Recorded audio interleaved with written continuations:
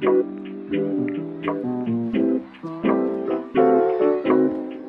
what up guys? Welcome back to another quick Flutter tutorial. The widget of the day is the time picker, which brings up this nice clock that the user can interact with. These widgets come right out the box with Flutter, and it's actually really easy to implement into your apps, so let me show you how to do this by jumping into the code. So just to keep everyone on the same page, in my main function I'm running my app, which is running my homepage, which is a stateful widget, and inside I've just got here a blank scaffold.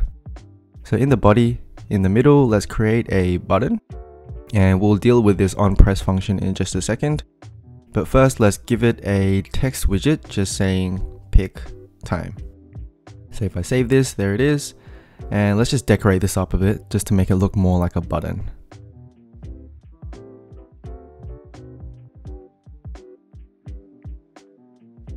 Awesome, so here's our button. Now if you click on it, nothing's gonna happen.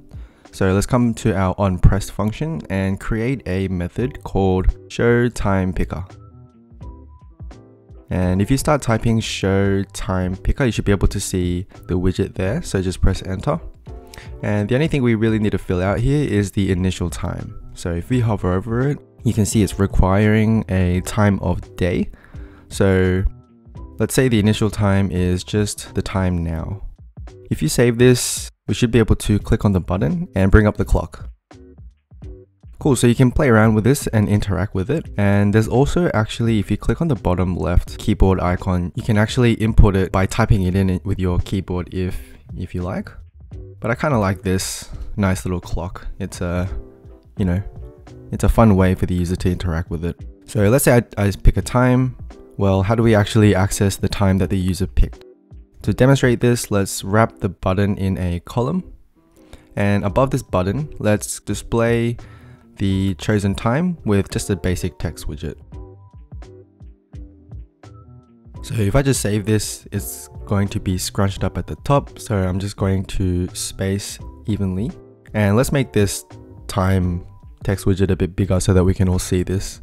Cool, so obviously we're not going to give it a fixed string like this. We're going to need to create a variable. So let's come to the top and create a time of day variable. And here you can actually initialize the hour and the minute for the time of day variable. So you can see here it's actually a 24-hour clock. So let's just say 8:30. So now if I give this time of day variable to my text widget, let's just see what gets printed on the screen.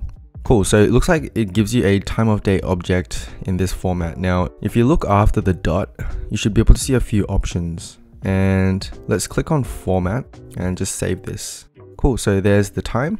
And now if I pick the time and I click on something, looks like the time is not changing. So what you want to do is come back to the time picker method.